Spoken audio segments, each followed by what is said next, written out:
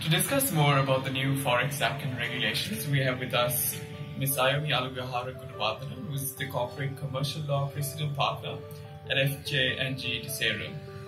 Welcome, Ayomi, to Economy.lk. If you could just elaborate, I think, quickly some of the key changes that our viewers should know with this new Forex Act compared to what was there before.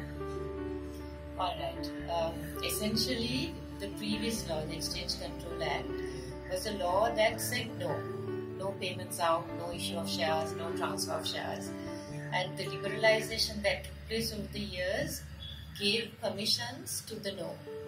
This law differs significantly in that it permits current transactions. It permits transactions, both current and capital, if you have foreign funds or foreign assets. And it has permitted classes of capital transactions. The latter is not dissimilar to what we have seen before.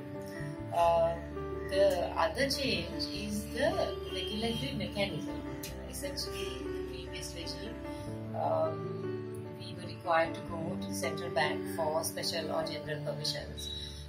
In this regime, the regulatory function is largely played by the authorized dealer. And the discretion is given to the authorized dealer to assess the bona fides of a transaction. I would say that is really a significant change from the previous year. In terms of some of the things that businesses, I think, should be acutely aware of in terms of the transactions, what would you sort of want to highlight? Okay. So if a person already has foreign currency in a bank within Sri Lanka or outside Sri Lanka, or foreign assets, there is freedom to use these assets of foreign currency.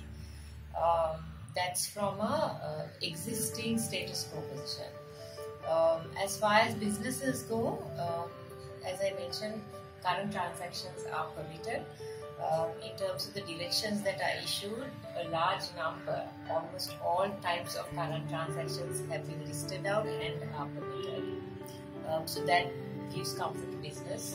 In the previous regime, as to whether a transaction was a current transaction or not, often was a question raised. So I hope that what has been done will give confidence. Then on the capital transactions is, as I mentioned, similar to what we have seen in the previous regime. There have been an increase in thresholds. So for example, the listed company can invest up to $2 million per year. That is quite a significant increase in the thresholds. A non-listed company also can invest a certain amount per year. So from a business point of view, I think there has been some positive changes.